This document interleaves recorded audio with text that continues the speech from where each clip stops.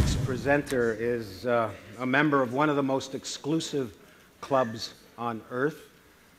He's an astronaut, and he's flown aloft as only a few hundred other men and women ever have before in the history of mankind. But he's also walked outside. That means he stepped out into that dazzling void not once but 3 times on his last mission, and spent a total of 17 hours and 47 minutes out where only a few dozen humans have ever been before. So watch this.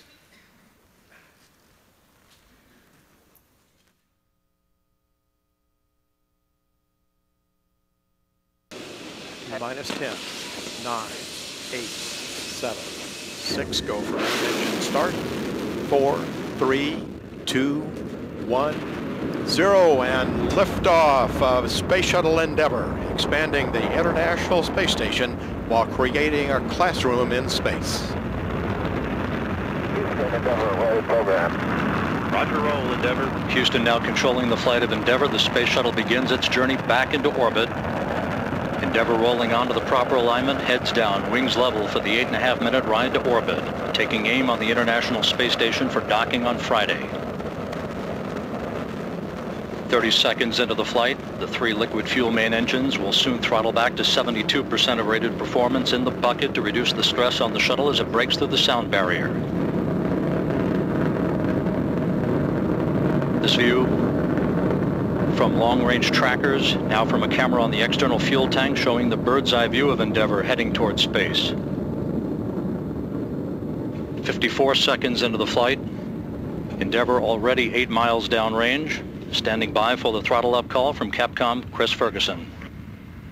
Endeavour, go with throttle up. Go at throttle up. The throttle up call acknowledged by Commander Scott Kelly, joined on the flight deck by pilot Charlie Hobaugh, flight engineer Rick Mastracchio and Tracy Caldwell, Dave Williams, Al Drew, and Barbara Morgan seated down on the middeck, Morgan racing towards space on the wings of a Legacy. Wow. Every time I see that, I want to go fly. Absolutely incredible.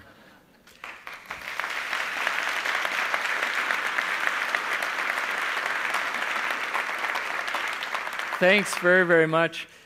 7.5 million pounds of thrust, lifting you from being stationary to traveling 25 times the speed of sound. Truly the ride of a lifetime.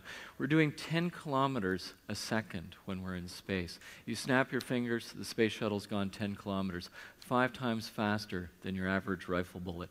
It's an amazing experience, and it's an experience that very, very few of us have had a chance to really have, and I'd like to share that with you and get a sense for what it's like being part of these amazing, unique missions.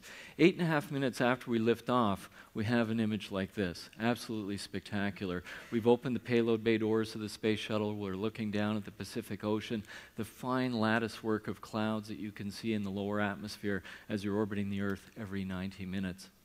It's an amazing experience being part of that unique group of humans that's left the surface of the planet to be able to go and explore. What's truly remarkable about this, though, is literally 90 minutes after we lift off, we've gone around the world once, and we're back over Florida, looking down at Kennedy Space Center. There's the launch pad that we were on before we lifted off to go into space. The guests that came to watch us lift off are stuck in their cars in traffic, trying to get back to the hotel, you know. We've gone around the world once, they're still... What can you do? Absolutely incredible.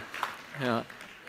But you know, it's a remarkable experience, and watching a shuttle lift off is truly it's an emotional, it's a visceral experience. You're standing there, 7.5 million pounds of thrust. You feel the ground beginning to shake before you actually begin to hear the power of the 3 main engines and the 2 solid rocket boosters. The contrail that's left after we depart truly captures the imagination of everyone on the ground that's left looking at this void, wondering where we've gone, what we're doing as we go forward and explore space. And it's truly a time for all of us to reflect on the magnitude of the accomplishment. My second space flight took place last August. We went to the International Space Station to help build the space station. Truly one of the remarkable stories about the space station is countries from all over the world, multiple cultures, languages, coming together to build the most incredible piece of technology in the history of the human species without fit checking at first, bringing these components together, plugging them together in space, and that they actually work. Truly a remarkable achievement. But this time when I was working in space, I had a chance to work directly with the Canadian contribution to the space program. All of us should feel really proud of the magnitude of this contribution. In this photograph, you can see all three robotic devices developed by the Canadian Space Program McDonald Detweiler here in Toronto. There's a shuttle Canadarm on the side of the shuttle. Over here we see the Canadarm for the space station, and right down here is the orbiter boom system, which is enabling NASA to inspect the tiles on the undersurface of the orbiter. Very few of us in Canada recognize that the shuttle could not have returned to flight if it were not for the contribution of McDonald Detweiler in building this orbiter boom to inspect the tiles on the undersurface of the orbiter. But the true magic of flying in space occurs when you go outside. It's an unbelievable experience because now you're within your own spacecraft, inside a pressurized spacesuit, 4.3 psi.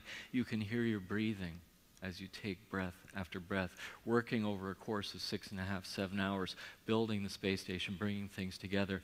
But truly what's spectacular is you have a chance to think about the magnitude of what you're doing. And I remember standing on the end of the arm on our second spacewalk, looking at this incredible view of the Earth, feeling incredibly proud to be wearing the Canadian flag on the side of my spacesuit, riding an arm that's got Canada proudly displayed on the side of it, looking at the payload bay of the space shuttle with Canada on one side on the robotic arm, Canada on the boom, and thinking, wow, what a unique experience to be here, to be representing our country as one of the major spacefaring nations of the world.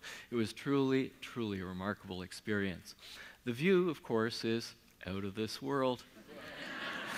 What's not better? You know, I was up all night trying to figure out what anyway.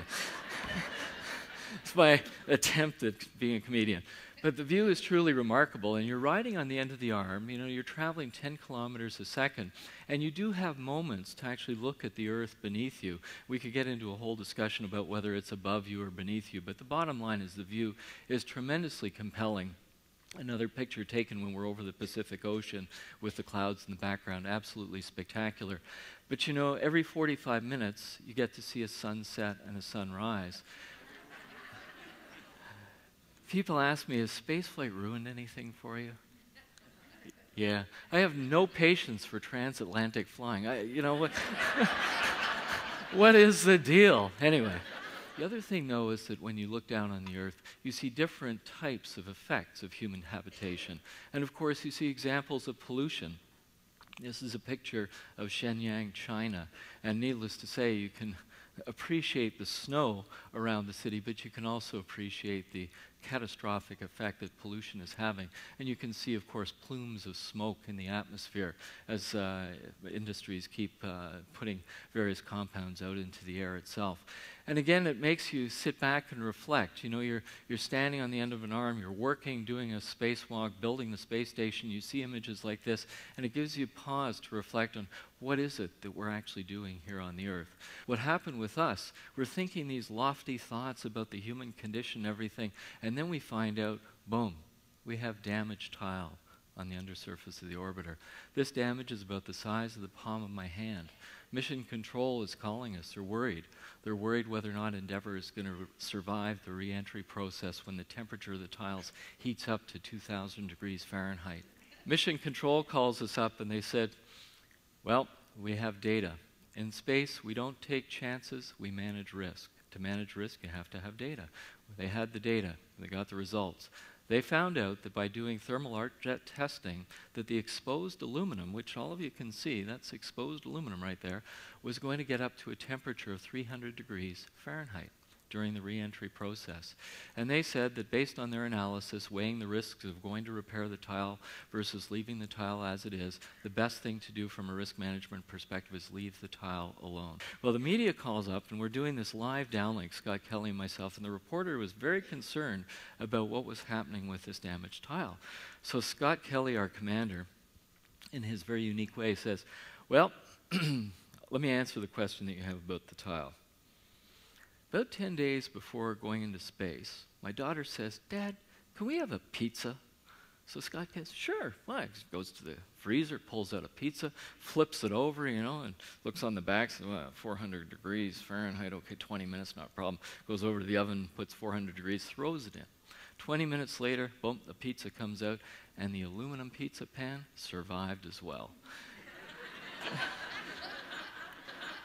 And as we go forward and explore space, and look at the overall impacts of the program and what we're going to be doing in the next 10 to 15 years, we have very lofty goals. We imagine sending humans farther into space, beyond the era of the International Space Station. This time we imagine sending humans back to the moon, having them live and work in this unique environment, and this time we'll be doing it with crews of 3, potentially 6 individuals, 24/7, 365 days a year. Imagine being in a lunar habitat in this environment, looking back and seeing an Earth rise every day, working in this environment, representing those first astronauts that are reaching out from the planet Earth to live on another body within our solar system. For the first time in the history of the human species, we will have humans living on another planetary body full time when we go back to the moon. When is this going to happen? It'll happen before 2019, hopefully, before the 50th anniversary of Apollo, having humans living and working in this unique environment. The legacy that we all leave is up to each of us. And I think we can make many choices about the role and the things that we can do. But I would like to leave you with one thought. Enjoy every moment that you have here on Earth. It's a beautiful, tremendous planet, and with all of us working together, we can preserve it for future generations. Thanks very, very much.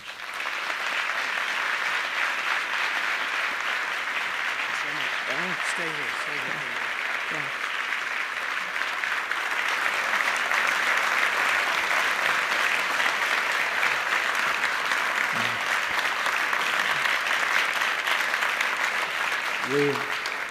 We've already observed several times at this conference that Canadians don't like to make a fuss, and we take our heroes and heroics with a large grain of salt. But if you ask me, this is the real deal. I think we should give them a standing ovation.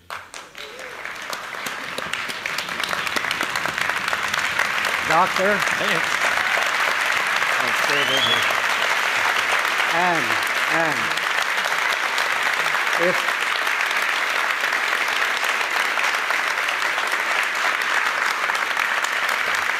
And if you would remain standing and turn towards the back of the hall, I'd like to acknowledge the presence of the Lieutenant Governor of Ontario, David Onley. Now,